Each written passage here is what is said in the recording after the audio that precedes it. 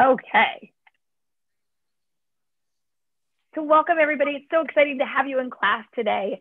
So my name is Kerry Sautner. I'm the Chief Learning Officer at the National Constitution Center, and I'll be here to kind of moderate you through this class today. We're here with one of the top scholars from the National Constitution Center, Tom Donnelly. Tom, do you want to say hi to everybody? Hi, everyone. Can't wait to get started. We are so excited, and we've been pre-gaming this before you guys got on. Civil liberties is the topic of today's class. We're going to dive through the history, but we're really going to start in the beginning with Tom, help us understand what is the concept of civil liberties? We hear people say it all the time. They're like, oh, our civil liberties must be protected. What does that really mean? What are civil liberties? And then we'll dive through like, where did the ideas come from and how have they changed over time and how do we define them today in the world that we see? Sure, Kerry. So I think the easiest way, the simplest way to think about civil liberties are these are really our most cherished liberties. They're just that. Things like freedom of speech, freedom of conscience, the rights of the accused, things like that. And so what they really derive from is this idea that, is really what we see in the Declaration is that we are all born free and equal with certain unalienable rights. And these are rights that we have against the government. These are rights that we can really lay claim to as individuals and that the government can't infringe. And so what we see through the course of American history is we will do really, I think, three separate things. One is continue to define what these rights are. Two, sort of apply them in different ways and in different contexts. And three, think differently about how strongly we want those protections to apply against different forms of government, beginning with the British Empire, moving to the national government, and eventually to the states. And so I think that's at least a basic way to understand it, Kerry. And I think that's really helpful because so many times in class, we start with the Constitution and we say, okay, let's look at the text and what it says. But civil liberties are sprinkled throughout and they're almost like values that we have. So we have like this listing of like big ideas. What are civil liberties? How are they connected to the freedom and the Bill of Rights and the basic fundamental freedoms that we have? And then what are the major questions today that are testing civil liberties? But we also group these together, these ideas, and we'll go through these throughout time, but how have the courts played a role in protecting civil liberties? The ideas of freedom of speech and religion, those natural rights that Tom just talked about, how are they base? That's our foundation, our basement to building the structure of freedom we have in America. What is due process? How do we see privacy as a part of this? Equal protection, my favorite thing, incorporation. We'll talk about that a lot when we get to 14th Amendment. And then habeas corpus, show me the body. That's at least how I explain it, Tom. That's my very modern take on habeas corpus. So these are some of the big ideas because sometimes in the Constitution, these ideas aren't always directly written, but they're implied and they're values of it. So we wanted to expose you guys to all these ideas and then dive into where did this come from? Where was the genesis of this? So Tom, do you want to start with the Declaration of Independence, talking about where we begin? Yeah, let's start there, Kerry. And I mean, even before the Declaration, I think the one thing to keep in mind as we're talking about this is, don't get too bogged down by the precise words used to describe these things. They change over time. So with the founding generation, if you were to ask them about civil liberties, they wouldn't really use that term, but they would say something like natural rights. Or even during the Revolution, they would say the rights that we have as members of the British Empire. And then over time, it would change. We'd start to see a few people talk about things like civil liberties during the Civil War in the late 1800s. And then once we get into the 20th century, it becomes a more and more prevalent way to think about rights. So I just want to, but really think about the big idea here is these are the things we cherish most. These are the rights of individuals that we cherish most. It is important because if I went to an old document like the Declaration of Independence and did a Google search for civil liberties, it's not going to pop up. It wasn't a word used at that time, but the idea and the value was there. Okay, so tell me about the Declaration. Where do you hear it in the Declaration? I give you a visual cue there too. Yes. we can both hear it and see it. It is the most famous line maybe in any American document other than maybe We the People. Here it is. We hold these truths to be self-evident that all men are created equal, that they are endowed by their Creator with certain unalienable rights, that among these are life, liberty, and the pursuit of happiness. And again, this is for the founding generation. The idea here is that these are fundamental natural rights. These are rights that we don't get from the government. We get from God or from nature, these rights. And that these are things that we can protect against abuses by the government. And so, we will, again, we'll sort of spell out these rights over time. But if you go to the rest of the Declaration of Independence, you'll get a taste of what they had in mind, because we have this grand, the grand statement at the beginning of the Declaration, but through the rest of the Declaration, a lot of it is Thomas Jefferson and the members of Congress explaining what is it that the British Empire did wrong. And so much of what they're explaining and what they're complaining about and what they're saying, this is why we need a revolution, is that the British Empire, the king, is violating our most fundamental liberties. And these are things like the right to privacy in our home. These are things like the right to a jury trial.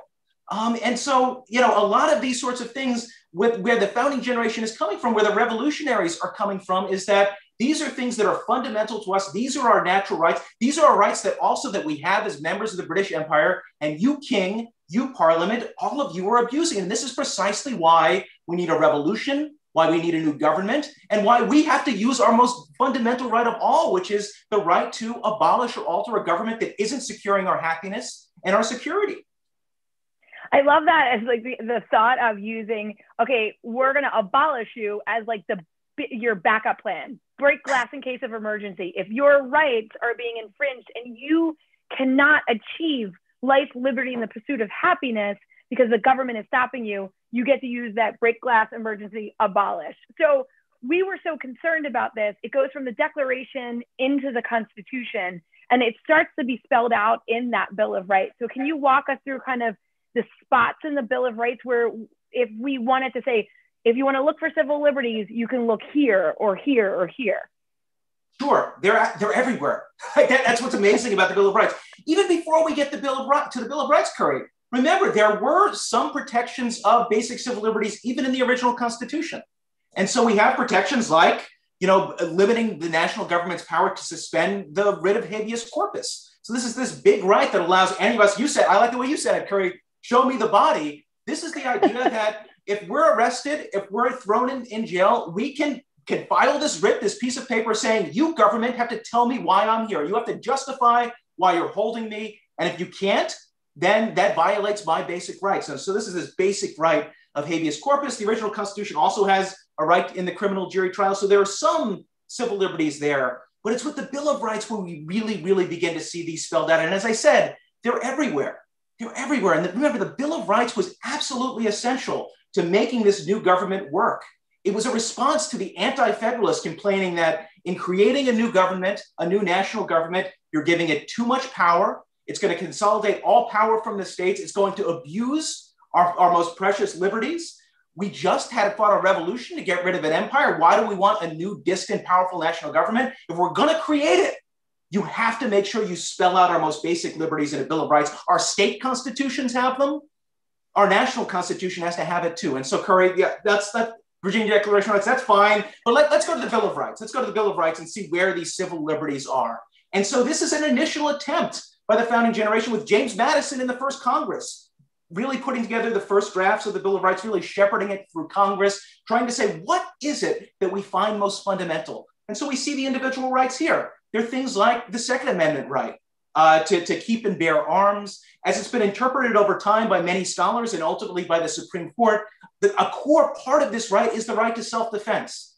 And especially under Supreme Court cases like Heller, like McDonald, which have been over the last couple decades, it's a fundamental, it's a right of self-defense in your home. So it's that form of protection that you have, that individual right that attaches to you because of the Second Amendment. With the Fourth Amendment, we begin with some of your rights when you are being investigated or accused of a crime. And so this is a right to privacy in yourself, your home, your places, your things. So the Fourth Amendment speaks of those particular things that we cherish most from a perspective of privacy, things like your body, your home, your various things. And what do you have a right against? Unreasonable searches and seizures by the government.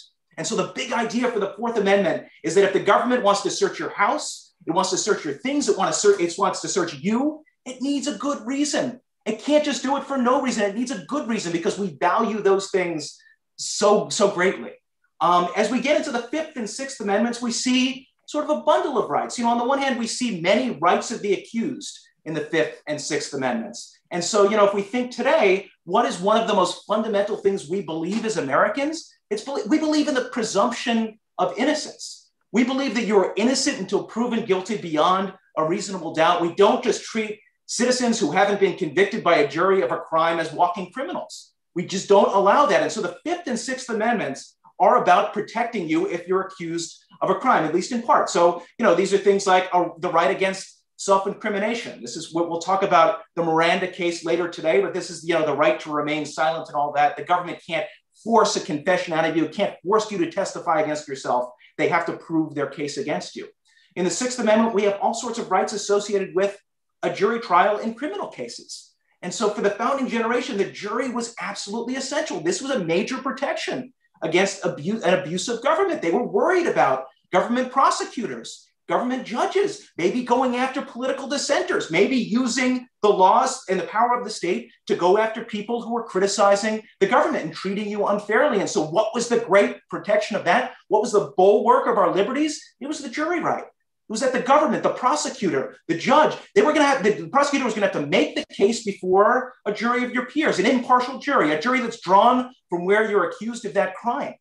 And so this is a major protection for you if you were accused of a crime. That trial has to be speedy. You have to have an impartial jury. It has to take place roughly where the crime took place, and you have to draw the jury from that area as well. And then finally, with the Fifth Amendment, we see two other big rights there that have less to, two other big rights that I'd want to flag. One is you see a takings clause. So this is a protection of our property rights. This is that the government can only take your property for public use if it gives you just compensation. And so this is a recognition that property rights were at the absolute core of what it meant to be a free person in the United States, having those property rights, and the government can't take them away. They can't take your property unless it's for a proper government use and that the government gives you money for that property.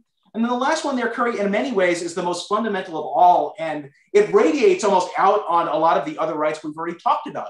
And this is the right to what we say is due process of law, that the government can't take away your life, liberty, or property without due process of law. And so fundamentally, what this ends up meaning is we need a fair process. We need a fair procedure. If the government's going to do something big, which is to take away your life, take away your liberty, maybe throw you in prison, or take away your property, there has to be a fair process there. So on the one hand, Kerry, you're looking at the Fifth, Sixth Amendment, even the Fourth Amendment to an extent. That's about providing fairness, but this is an additional thing in there saying, no, it really has to be fair. Yeah, and when that's kind of like the big aha I had when looking at all these parts of the Constitution, all these cases, is we're trying to just make sure that our rights are spelled out, that the individual is protected to be able to achieve, what we spell out in the Declaration, which is to tell all Americans, because Amanda asked, this declaration is written for all Americans, saying why we're breaking up with England, because we want to be able to achieve life, liberty, and the pursuit of happiness. But then in our documents to spell out, okay, if there is a conflict, it needs to be a fair and just system that we follow, and really kind of defining that. So I guess when civil liberties come up today, we're still asking that question. We're still saying, is this system fair and just? Is there a process? I always like the baseball term, trust the process, very Philadelphia, but trust the process. And is that process transparent? Like all those big ideas are in there. That's what makes you believe in the process and makes you feel it's fair, even if you don't like the outcome, is if you understand it, if it's applied equally, and if it is not overstepping boundaries. So I love this idea, but Tom, as we think about kind of spelling this out, this sounds perfect. It sounds like it should have worked like that, but there's kind of something missing here, right? Like the Bill of Rights at this time, it only applies to the federal government. So the national government has to make sure I have due process. The national government has to make sure I have a trial by jury, all these pieces. But what's happening across the country? Are we seeing kind of the civil liberties being stepped on by state governments?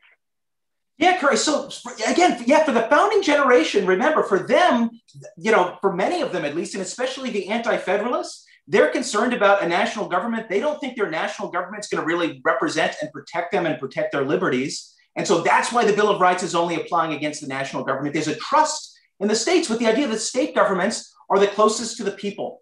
And so because of that, they're most likely to really protect the liberties of the people. They have their own Declaration of Rights, et cetera. What we learn, and if we want to maybe fast forward to the Civil War and Reconstruction, I hate to have to jump ahead, but I mean, one of the lessons of the Civil War and Reconstruction that President Lincoln learns, that his party, the Reconstruction Republicans learn, and that they try to write into the Constitution, especially with the 14th Amendment, is that states can abuse rights too. And so for them, they're thinking of this from multiple perspectives. One, didn't the Southern states just secede? What's more destructive of union and the ability of the union to protect the liberty of everyone than the fact that some people just want to leave the country altogether and take their land and everything else with them? But then, more in a way, I can't say more fundamentally, but for many of that generation, just as important, they look back to before the Civil War and they see states not keeping up their end of the bargain. So that, again, the National Bill of Rights, the Bill of Rights we think of today, didn't apply to the states. And what did the states do? Well, we see, especially white Southern governments, abusing some of our most cherished civil liberties. So things like passing laws that make abolitionist speech, preaching, meetings illegal. So if you're going to advocate the end of slavery in the South, it's illegal prior to the Civil War in various states. They make it illegal to teach enslaved people to read. They make certain assemblies of African Americans in church illegal in certain states. And so these key civil liberties, speech, assembly, press, religion, being violated by state governments. And so you'll see people like John Bingham, who's behind me here, the primary author of Section 1 of the 14th Amendment. And there he is right there. This is when he's talking about why do we need a 14th Amendment? One of the key reasons are all of these white Southern governments prior to the Civil War violating the rights that we cherish most. So if the founding generation warned us rightly that the national government can violate our rights and that we need a Bill of Rights, it's the Civil War and the experience prior to the Civil War that's teaching us be careful about states too. We also need those fundamental liberties to apply. We need the national Constitution to apply to the states. And then finally, Kerry, I saw you already had the slide up. After the Civil War, as we get into Reconstruction, we see Southern governments run by many ex-Confederates right after the Civil War impose the Black Codes. And so these are laws that are, so we have, enslaved people, African Americans are free. The institution of slavery is being destroyed, but you see state governments run by ex-Confederates trying to put African Americans in the South back in conditions that are very much like slavery.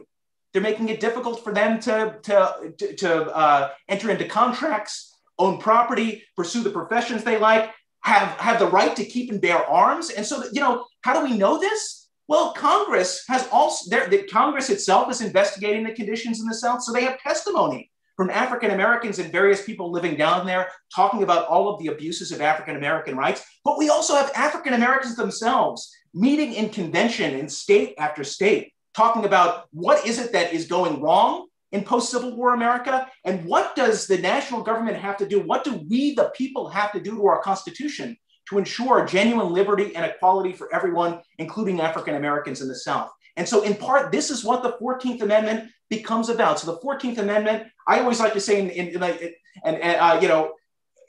that it ends up writing the promise of freedom and equality into the Constitution, really writing the Declaration's promise into the Constitution. But for our purposes, for civil liberties, so this is that language you see there, that no state shall make or enforce any law which shall abridge the privileges or immunities of citizens of the United States, nor shall any state deprive any person of life, liberty, or property without due process of law. What this ends up being about more than anything, and Representative Bingham, who was the author of this language, would say it most of all, this is about making sure so many of the fundamental rights we wrote into the Bill of Rights, free speech, religious liberty, the right to keep and bear arms, the rights of the accused, the right to a jury trial, that those are going to apply to the states. We can't trust the states anymore. We are a skeptical people about government power at all levels. I love that. I feel like Bingham basically says, okay, people, we clearly have to say it again. Like we have to say it again for this. Repeat after me, exactly, with me. Repeat after me. It applies to all of you. So this idea that it applies to all of you doesn't happen right away. The 14th Amendment gets passed, and the idea, Bingham's idea that it applies to all of us, doesn't really happen right away. It happens and this is kind of a weird way to say, but piecemeal, part by part. And that's what we call, and here's the word of the day, incorporation.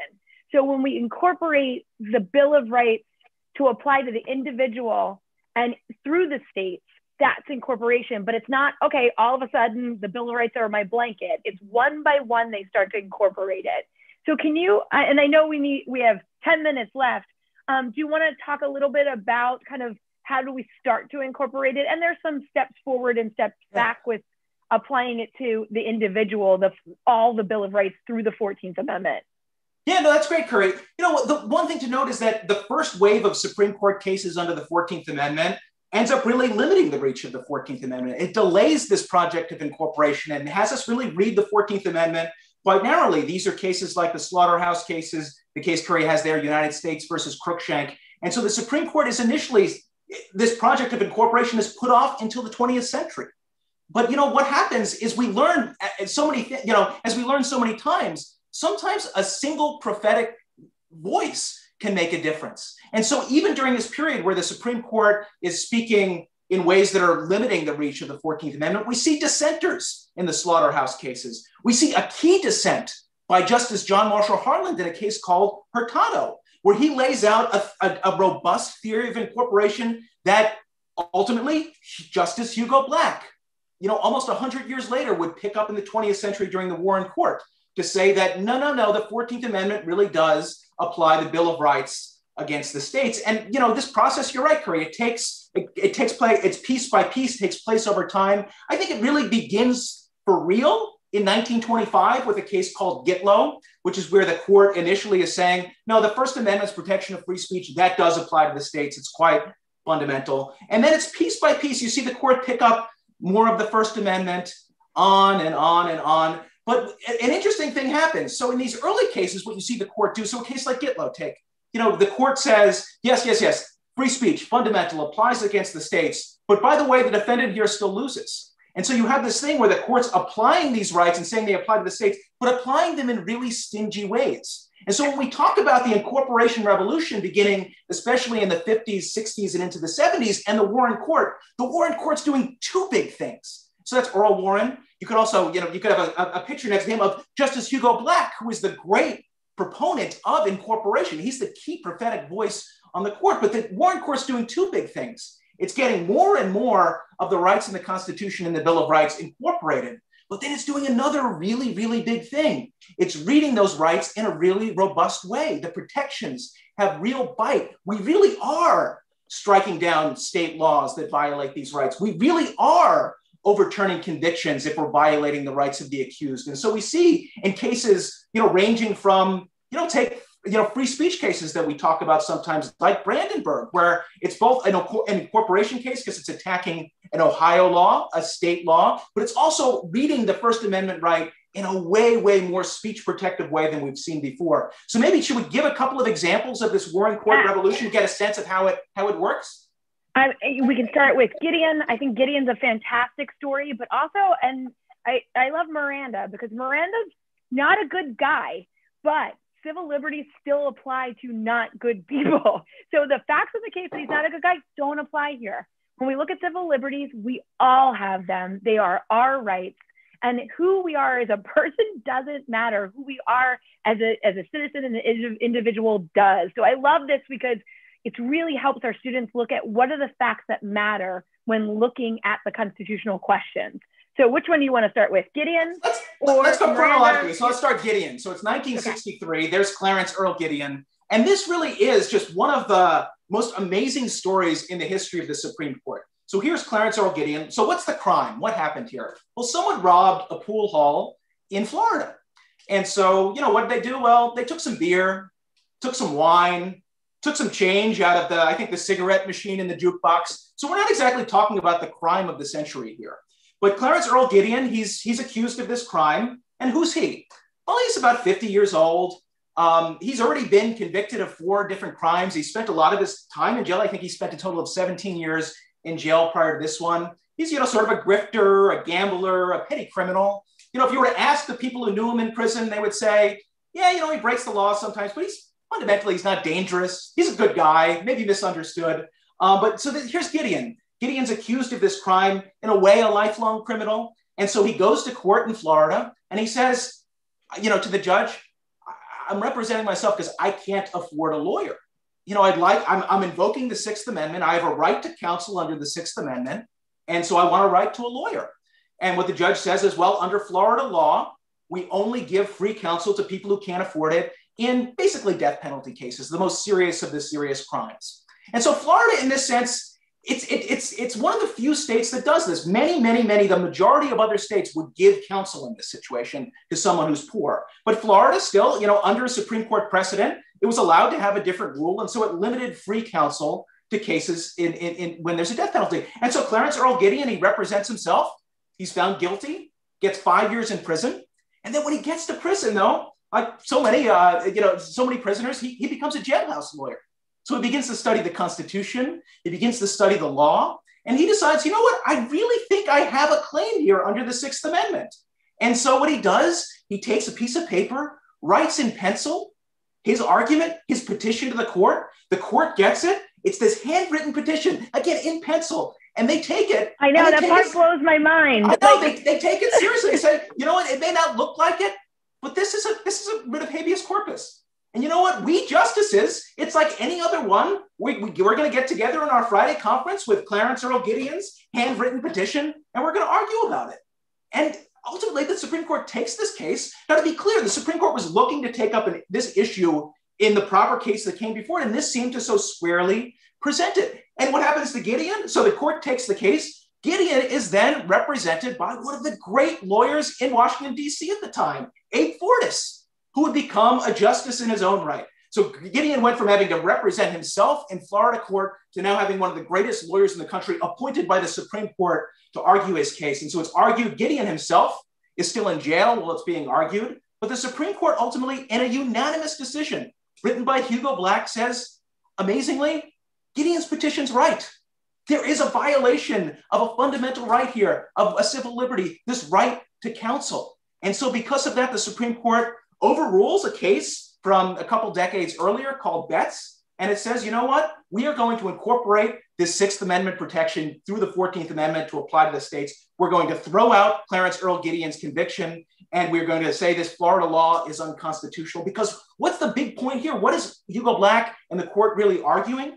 And I'm going to borrow from our great friend Akhil Lamar here. I love the way he frames this. And he says, we as a court and we as a nation, we don't want to convict people because they're poor. We want to convict people because they're guilty. And the best way to ensure that we get those things right is to make sure that both sides are represented by good counsel, including just as much the poor as the rich, just as much the poor as the state itself. And so with that, we end up with this unbelievable story. And so what's the practical outcome? Gideon ends up tried again. So that conviction is thrown out. Florida tries him for the same offense again. And we have the same witnesses, the same evidence, the same court, the same judge, the same sort of jury. The big difference here, Gideon gets a lawyer and he's acquitted. He is found not guilty of this crime. And so there's a reason why they made a Hollywood movie out of it. There's a reason why there's a best-selling book called Gideon's Trumpet by Anthony Lewis. I was going to say Gideon's Trumpet, it's an amazing story. Great one. It is unbelievable. And, and this is why I think I want to end with Miranda. Again, sometimes, I love that story, but it also sounds very fairy tale. It's an awful story, but it has such a wonderful kind of and we triumph. When we look at these stories and we're putting our students in the head of, we're thinking about our opinions, we're thinking about our constitutional questions, we need to look really closely on the facts that matter in this case. And this case was chosen to really understand what are the facts that matter under the law. And so, and we have 2 minutes left. Give us a real quick summary of Miranda, because it's a very different type of case. It's not going to make you feel warm and fuzzy, but fairness and equality under the law matters, and understanding the law matters too, and understanding your individual rights. Sure. So Miranda, it's what's called the right against self-incrimination. So going to the question of, can the state force you to confess? And so, the Miranda case, it arises out of broader concerns on the court about abuses by police officers of people in custody. So, in a lot of ways, what's on the court's mind is what's happening across the South. where you see a lot of African-American defendants brought in and abused by police officers in the South. And so that's on their mind. But, Ernesto Miranda, he's, a young Latino man. He's poorly educated, and he's accused of a serious crime. And so he's brought in, and what they do is they, rather than it being a case of him being beaten or there being, physical violence in that sense, which we certainly see in other cases, what they do is they try to trick him. So they set up a police lineup, they bring in a witness, and the witness has Miranda and other folks around. And they ask her, which person, is committed the crime here. And she tells the police, it could be Miranda, but I'm not really sure. And so what the police do is they go in the back and they say, she's got you. You were identified, you're done. And Miranda says, oh, okay, I'll confess to the crime then. And so he confesses to it, and then he's ultimately convicted of this crime, but then he challenges it. He challenges it because his lawyers argue he has a right against self-incrimination. He has a right to appointed counsel, which we just saw from Gideon. Both these things, he didn't know it. And as a result of that, those rights were violated. And so the court here, in a 5-4 decision, says that Miranda and his lawyers, they were right. Here, what the court's really looking to do is it's looking to move from an old test, which was really fuzzy, to a really bright line, clear test. And what the court says famously, this is what you see in those police procedural shows. You have the right to remain silent. Anything you say can and will be used against you in the court of law. You have a right to an attorney, all of those sorts of things. That Miranda warning you see on television, that comes from the Miranda case. That's from Chief Justice Earl Warren's opinion in this case. And what the court's saying here is that, in the end, I love the way Warren says it. I just want to find it. It's Earl Warren, in his opinion, says it is not admissible to do a great thing by doing a little wrong. And so he's saying, even if you think you have the right person, it doesn't mean you can break the rules. And here it is. It is not sufficient to do justice by obtaining a proper result by irregular or improper means. And so what the Warren court's trying to do is to try to give police officers and the government more broadly a clear standard, a clear way to make sure that defendants' rights aren't violated. And it's saying, if you're going to arrest someone, take them into custody, you have to read them their rights. They have to know their rights. That's the proper way to ensure against confessions by people who are not guilty. And there are all sorts of reports, there are commissions, all sorts of things saying that the way that this is done now, we see too much violence, and we see too many people who otherwise are innocent saying that they're guilty just to stop the coercion, stop the violence. And we do not want that. That is not consistent with the Constitution of the United States. And I love when Warren says that, because what he's saying is the process that it goes through has to be fair, not just have a good end game and a good end outcome. And when we look at kind of cases that evolve these questions today, I will say, check out the Equal Justice Initiative and Just Mercy from Brian Stevenson. That's kind of like the modern look at, is this a fair process along the way for everybody? Tom, that was an excellent class. I really enjoyed it. The students were really chatty in there. Did Miranda go to jail after the court case? And Riley fought? Go ahead. He did actually. He ends up getting convicted. It's an amazing. So just quickly, can I get a coda on this, Kerry, just to answer that? Yeah. So Miranda thinks I'm going to get out of prison. His dad buys them a bottle of whiskey to celebrate, but Miranda makes a huge mistake. So what he does is he gets in touch with his common law wife and says, I'm going to get out of prison, and you know what? I'm going to take our kids and go away. And she's not happy about this. And the problem for Miranda is, prior to that, he actually confessed to this particular crime to his wife. And so what she does is, all right, you're going to be like that. Well, I'm going to tell the police what you said. And she did. This confession is then used against him when he's retried, and he's convicted. Awesome. And not awesome ending. That's no. And I know he has a sordid story after that as well. But the idea is that when we look at the Constitution and we look at these stories and we look at how the law changes, what we like to look at is all these people that fit into the American national tree to move this idea of civil liberties forward. And sometimes it can be, the greatest heroes and the greatest stories, and sometimes it's really hard stories, but they move us forward as a country to understanding civil rights, civil liberties, and what does it really mean to have a just and fair system and process. So thank you so much, Tom. That was awesome. I love these stories. We've got to look at the goods and the bads and all that we learn from it in these cases, and look for the facts and the evidence in the case, and is the Constitution being upheld? So thank you, students, so much. Great questions. Amanda, if you want to hang for the 14th Amendment, Section 4, we can do that next. I'm just going to stop the recording. Everybody have a great day. Thanks, everyone.